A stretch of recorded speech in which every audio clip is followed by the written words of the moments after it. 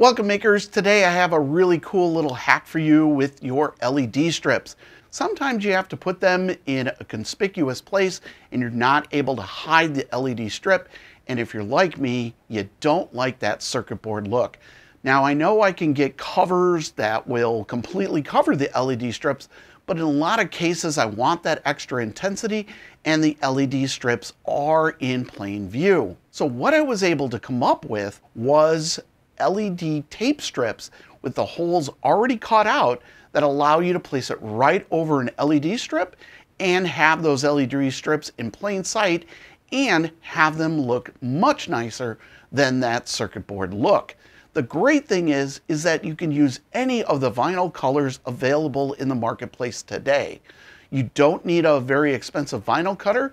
You can do these in multiple lengths, and you can use your Cricut software, or in my case, I'm using VinylMaster for my large wide format vinyl cutter. So we're going to be cutting these out for 9mm strips, and I've also got another really cool way that you can use these that I'll talk about later in the video. So with all that said, let's get to work.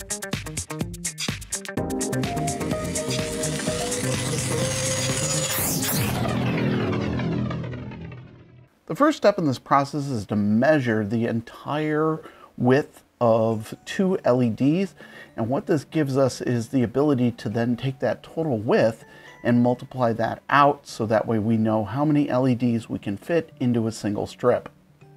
And we can measure and see that our spacing from one to the next is 16.5mm. So here we are in my vinyl cutter software, and I'm using VinylMaster Cut. This is what came with my vinyl cutter, and the software works pretty good.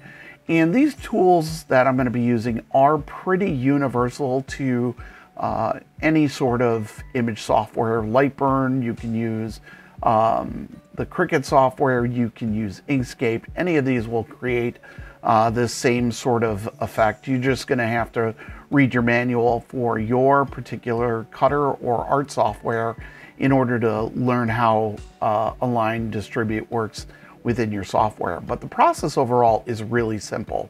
So we're going to start with a simple square, and I'm just going to put any old size square there because I can't draw it perfectly. I'm going to switch tools here, and this now allows me to see the height and width of the square that I've got there. So what I'm going to do is change this to 5.5mm, and that's going to give us a 0.25 padding around the entire LED.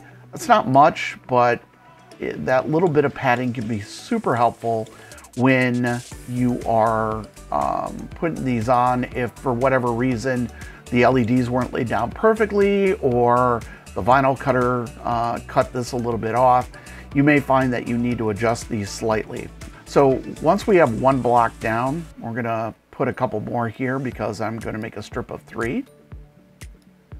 And once we have our strip of 3, we need to align them all vertically so that there's a line between them. Now in the VinylMaster software, that's pretty easy. I'm just going to align them vertically here, and you can see that it puts a line through there.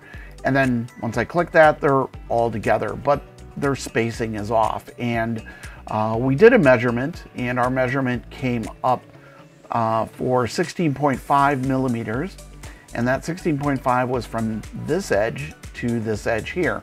Now, because I've added 0.5mm of padding, I know that I have to reduce that spacing a little bit because the blocks are bigger. So because we added 0.5 millimeter on each side, that's what we need to reduce our spacing by. So we'll talk about this here. So if I select all 3 of those, and then I'm going to space these apart. So in my spacing tool here, we know that we started with 16.5. However, because of that extra spacing, that 0.5, I want to reduce this. So we're just going to make them 16mm across.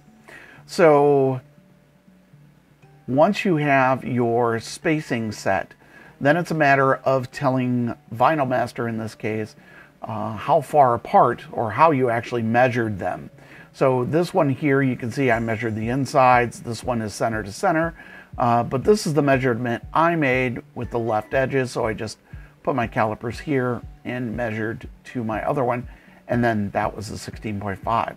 So once I click this, you can see even hovering over it that it's updating the spacing there. So once I've done that, and I click that, you can see they're evenly spaced apart, and that distance from here to here is now 16 millimeters. Now we also measured it over the width to make sure that the overall width was 21.5, and if I click those two, you can see up here VinylMaster is telling me that these two objects together have a total combined width of 21.5. So from there, we're pretty much done. This has the spacing for your LEDs. Now we could take this and we could make it part of a bigger art image, and when these are cut out, you can run LED wires right to this and have a shape, or we're just going to make a strip here. And these LEDs are roughly 9 millimeters wide. So we're just going to draw a box around these, and then I'm going to switch this to wireframe so it's just the outside. And from there, it's just a matter of now aligning these two together. So we're going to align them vertically again. And now you can see here our little strip. This side's a little bit wider than the other. So what we'll do here is we'll group these together. So now they act as one object. And then I'm going to take this and that, and we'll align them together. So now, after doing the vertical alignment, these are now perfectly spaced, and we have a 9 millimeter tape strip there. So we're pretty much ready to cut this out. So all we have to do is cut this out and test it on our LEDs. So I'm just gonna send this to the vinyl spooler.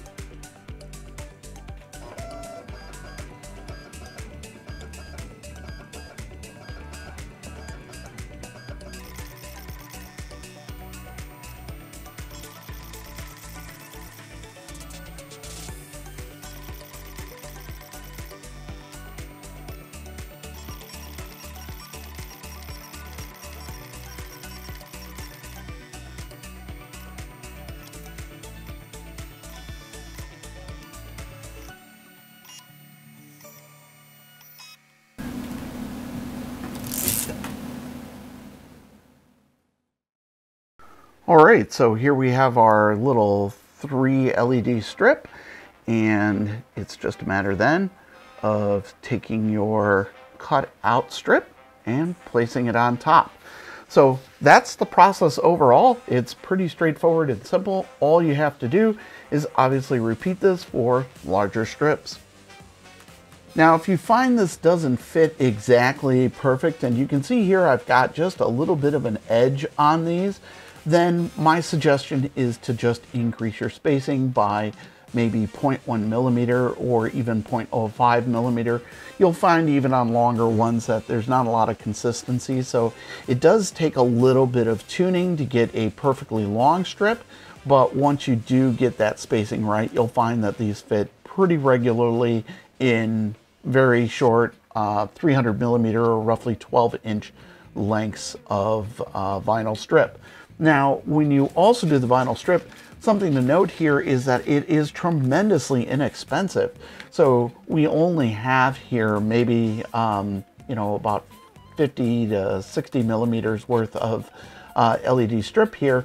And this is just a very, very small amount out of a larger piece of vinyl. So to create even a large number of these, it's fairly inexpensive and really just pennies to get some pretty spectacular effects with regular LEDs.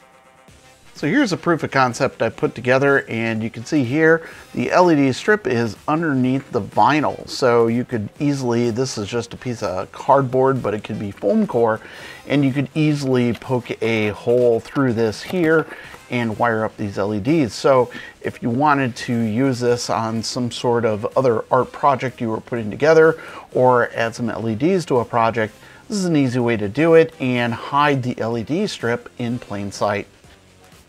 So as you can see, creating custom covers for your LEDs are really easy. It's just a matter of going into the vinyl software and setting it up for the spacing of your LEDs. Now I know different manufacturers manufacture them in different lengths, so that's why I didn't provide just blanket templates for this, because there are so many different variances in these LEDs. I really did need to show everyone how to make them themselves because of the variances in all of the different LED strip brands that are out there. So if you have any questions about this and you're interested in learning a little bit more about the process, feel free to drop into our channel Discord. Now, all of my patrons and channel members, lots of them like to hang out in there, so it's a great community where everyone can talk about the different projects they're working on, and we'd love to have you in there. And there's links for that all down in the description. So with that, it's going to bring the end of today's video. If you enjoyed it, make sure you mash that like button and don't forget to share and subscribe so you don't miss any of my upcoming videos. So with all that said, I want to say thanks again for watching, and we'll see you next time.